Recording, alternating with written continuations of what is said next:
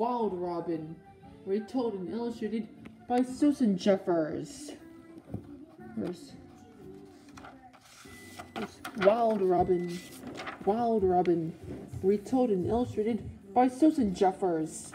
For my mother, Alice, Robin was a wild boy, as wild as the wind across the hills. He hated everyday things like carrying water from the well.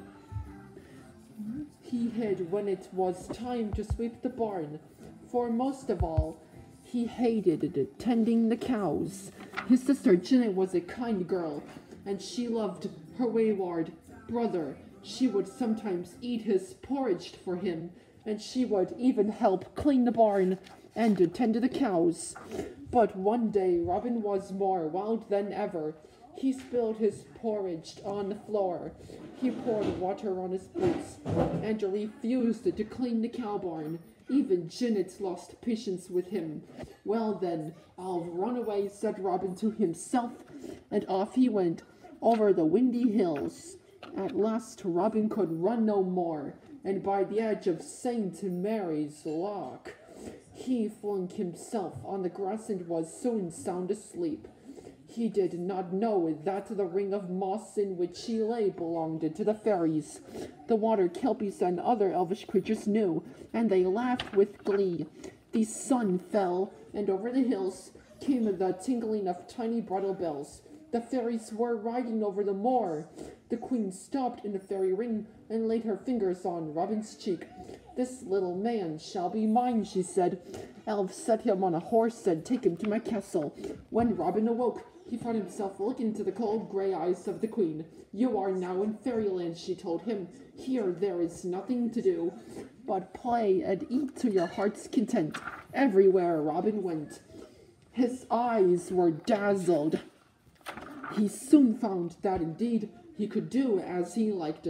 There was no water to be carried, no porridge to be eaten, no sweeping to be done. If the fairies had cows, they needed no tending. He was very pleased with this easy life. But one day Robin found he was tired of having nothing to do, and he was lonely. He missed his mother and his father, and most of all, he missed Janet. There was one elf who liked to tease him with news of the human world.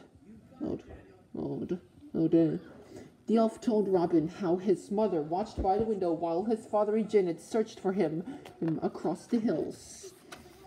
One night, when this elf went to spy on the human world, he did not see Janet. Finally, he found her in the hayloft. She was sobbing so bitterly for Robin that even the elf's little stone heart was touched. He showed Janet her brother in a dream, and Robin told her how she could free him. She must go to the greenwood the very next night, and follow this charm exactly. First led past the milk-white steed, and then led past the brown. But you must stop the coal-black steed and pull the rider down, and then she must hold tight to the rider until she could cast her green coat over him. The next night, Janet went to the greenwood she had for a long time under a tree, until an eerie cavalcade wound its way through the forest. She saw the queen pass on a milk-white steed, followed by the elf on a brown one. Then came a shadowy figure mounted on a coal-black steed. In spite of her terror, she leapt at the rider and pulled him to the ground. How horrible it was, shape after shape, right in her grasp. But Janet held on, as she knew she must, and at last she managed to throw her green coat over him, and there was her own dear brother Robin grinning at her. As she hugged him close, she heard the angry voice of the queen. Janet, you have taken away the bonniest lad in all my company. But while Robin was safe, the fairies had lost their power over him forever. I'll never run away again, said Robin. The end.